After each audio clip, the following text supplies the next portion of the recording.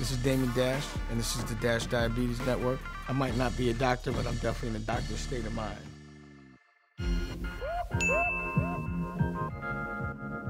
I love your cinnamon bun with a top knot. I love that. Thank you. You know, you were the first person I ever saw with a top knot in like 2008, I think, when you first came back. I've been doing it since I was a swimmer, a long, long time. And all of a sudden, everybody started doing it? Yeah, and the glasses too, so I had to switch up. I was influenced. So, can we talk about dinner? Yeah, because I'm starving. All right, well, I know you said you wanted pasta, so I made zucchini pasta. So you made noodles out of zucchini?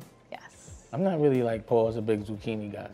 You know what I mean? Like that's not like my first choice on any level. Like not my first choice of vegetable. You know, the texture is funny to me. I don't know that I like zucchini so much. I'm going to prove to you that these zucchini noodles are going to be okay. I like when they say you're gonna prove something to me. Okay. There's nothing better than, you know, sitting in the kitchen with your woman and her making food that's good for you. And I'm hoping that this zucchini is gonna be good food that's good for me.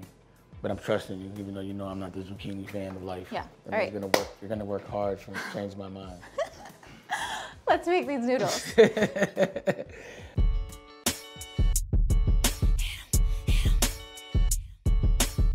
Zucchini pasta with chicken sausage.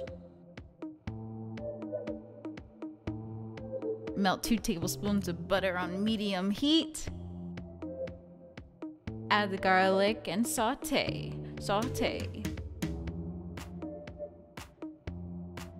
Add spiralized zucchini noodles and mix. Now saute till they're tender. Then add in a little chicken broth. Let your zucchini steam to absorb the flavors.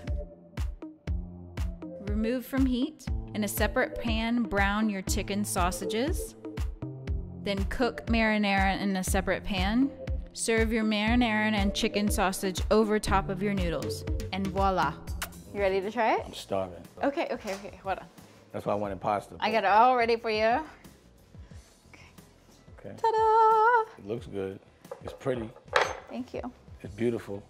All right, so I know the noodles are sauteed in butter and garlic. Okay, it's very noodly. It feels like spaghetti. Well, you gotta get some sauce in there. Let me get all that. And some meat. I know, but I know I'm gonna trust you. I know you're gonna make it better.